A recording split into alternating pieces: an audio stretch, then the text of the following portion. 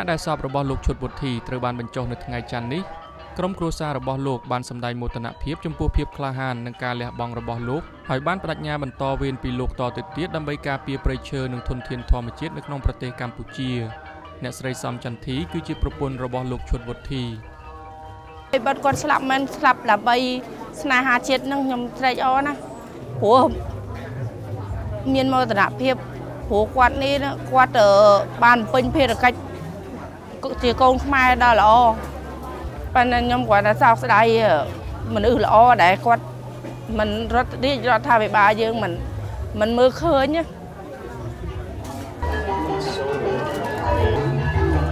លោកឈុតវុធីគឺជាអតីតប្រធានអង្គការការពារធនធានធម្មជាតិលោកត្រូវបានគេបាញ់ស្លាប់ក្នុងពេលដែលលោកនិងអ្នកកាសែត2នាក់ទៀតបានព្យាយាមធ្វើដំណើរចេញពីក្នុងព្រៃស្ថិតនៅក្នុងស្រុកមណ្ឌលសីមាខេត្តកោះកុងកាលពីថ្ងៃប្រហ័សបន្ទាប់ពីបានថតរូបឈើដែលគេសង្ស័យថាត្រូវបានកាប់ដោយខុសច្បាប់នៅទីនោះកងរាជអាវុធហត្ថនិយាយថា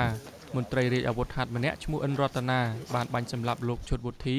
ហើយក្រោយមកបានបាញ់សម្លាប់ខ្លួនឯង2គ្រាប់ដោយកាំភ្លើងអាកា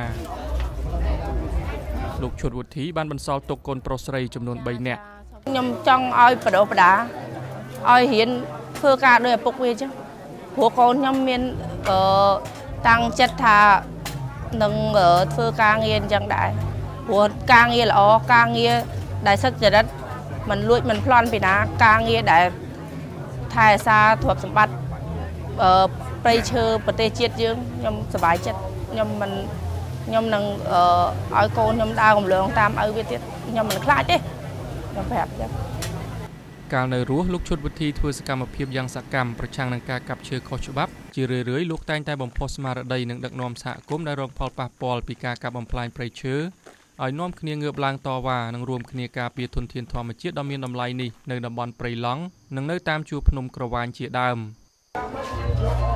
អ្នកស្រីវងផានគឺជាសកម្មជនការពារព្រៃឡង់ម្នាក់មកពីខេត្តស្ទឹងត្រែង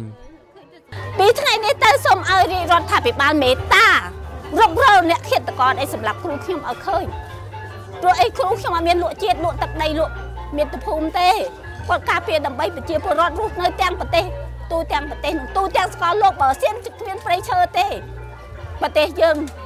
ប្រកាសជាលាយសាប់សូន្យហើយ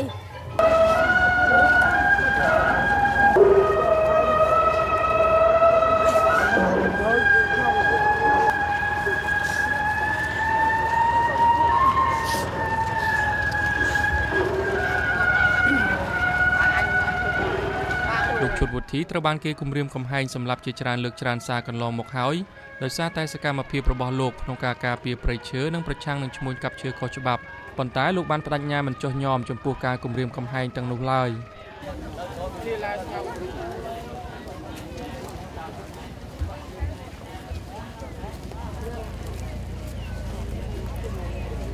បាទលោកអ្នកនាងពេលនេះលោកសពលោកឈុតវុធីត្រូវបានកំពុងរៀបចំសម្រាប់បញ្ចុះនៅទីនេះហើយក្រុមគ្រួសារក៏ដូចជាអង្គការសង្គមស៊ីវិលនៅតែមិនទាន់អស់ចិត្តចំពោះការស្លាប់របស់លោកឈុតវុធីហើយពួកគេទាមទារឲ្យមានការស៊ើបអង្កេតបន្ថែមទៀតទៅលើករណីនៃការស្លាប់នេះបាទ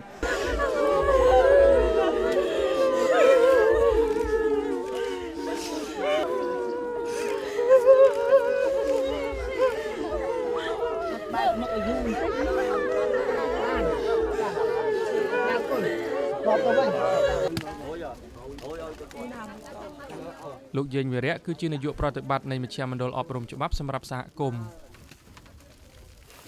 ការសម្លាប់លោកឈុតវុធីបានធ្វើឲ្យយើងកាន់តែមានទឹកចិត្តរឹងមាំជាងមុនយើងមានការតាំងចិត្តជាងមុនថាអ្វីដែលលោកឈុតវុធីគាត់ធ្វើគឺត្រឹមត្រូវហើយយើងនឹងបន្តនៅវីរភាពរបស់គាត់តទៅទៀតបាទភិក្ខុលួនសូវ៉ាតគឺជាសកម្មជនការពារបរិស្ថាននិងសិទ្ធិមនុស្សមួយអង្គដែរលោកឈុតវុធីគឺជាធនធានមនុស្សមួយដែលស្ទើរតែពុំអាចរកបាននៅក្នុងប្រទេសកម្ពុជាឲ្យដូចជារូបលោកតែទោះជាយ៉ាងណាការបាត់បង់អាយុជីវិតរបស់លោកឈុតវុធីតែមួយតែលោកឈុតវុធីរាប់ពាន់រាប់ម៉ឺនរាប់លានគឺនៅតែបន្តរស់រាននៅឡើយយ៉ាងណាក៏ដោយសាច់ញាតិបងប្អូន